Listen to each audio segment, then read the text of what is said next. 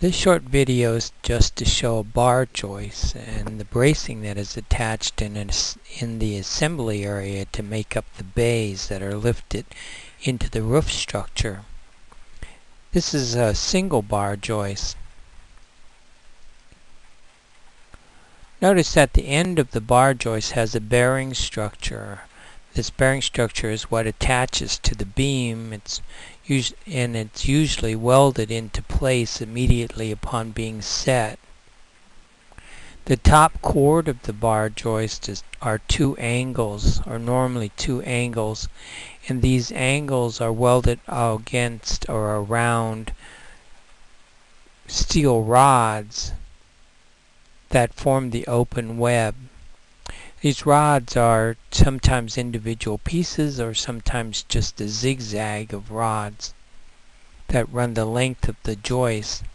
These bar joists are put together. They form a series equally spaced to create a bay.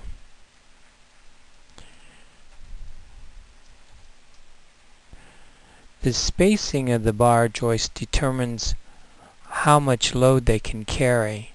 There's the depth of the bar joist and then the spacing.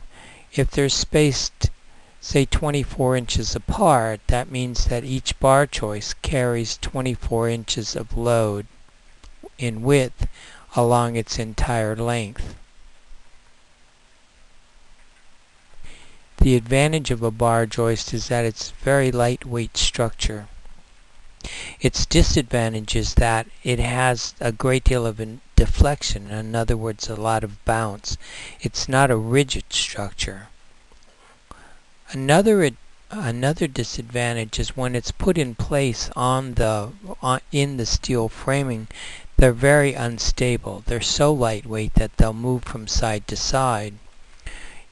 These cross braces are required by code to be between every single bar joist. That keeps them laterally stable.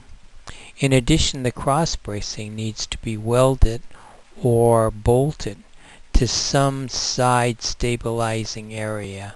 That's either a beam or a wall.